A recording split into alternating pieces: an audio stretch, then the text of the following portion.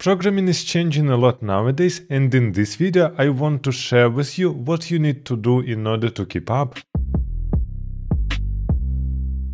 Unfortunately, in 2024 there are no new technologies that are worth mentioning except for obviously AI, which everybody are trying to improve using their products and implement everywhere. And AI is exactly what changed programming also. It's all started with ChatGPT and the possibility to ask any question much faster than on Stack Overflow and getting a detailed answer. Then you can ask your follow-up questions and you're getting something like a mentor, which can do some errors from time to time. This made the entry level of development much lower because a lot of people jumped to development because with ChatGPT it was much faster to start with the basics, implement some code even if they don't understand what it does at all. Additionally to that, starting with Corona and the AI appearance, a lot of companies started to cut their costs in IT department. From my perspective, for years, companies were investing too much money in IT departments,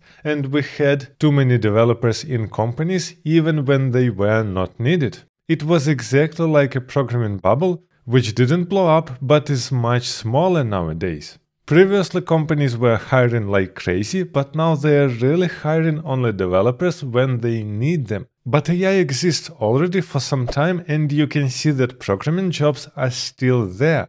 AI didn't replace programmers, but it just changes our reality. Now programmers are using AI a lot for everyday development with tools like ChatGPT to ask questions or Copilot as an autocomplete solution. So companies are still looking for developers, but with more advanced skills. I would say that middle and senior developers are still in high demand. Why does it happen? We see lots of different projects where you can just type which project you need and it will generate it for you. But just like with tools which existed like for 10 or 15 years, for example Dreamweaver, if you are that old, write in the comment below, you could generate the whole website there, but the code inside was really disgusting.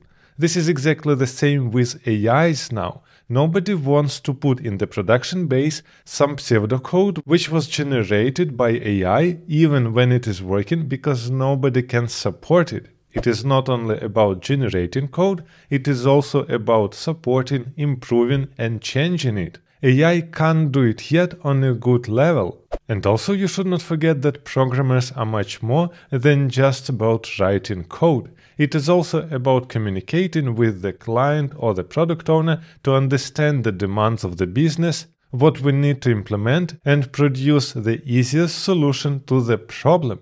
We don't really need to implement anything that client wants, we need to do it in an efficient manner and we need to propose the best solution even if client wants completely another solution. AI simply can't replace that. So programming now is less about just writing code and more about typing correct queries, copy-pasting code, optimizing it and organizing things. You kind of still need to be an advanced developer in order to use AI efficiently, because if you are not, then at the end, your code will be as bad as a junior developer and you won't even understand it. So in order to improve your coding skills in 2024, I would say the best bet is to invest some time in learning AI tools and using them a lot so you can optimize your queries, how you are asking it, to get the best possible answers fast. And I must say from my experience with ChatGPT, I'm querying it differently compared to myself 1 year ago. So you must embrace that AI is just a part of programming now, and you can use it to enhance your abilities. But if you are just a beginner and you want to prepare yourself for the JavaScript interview to get a programming job, I highly recommend you to check my PDF that I will link in the description under the video. It has almost popular JavaScript questions that I heard during more than 10 years of interviews.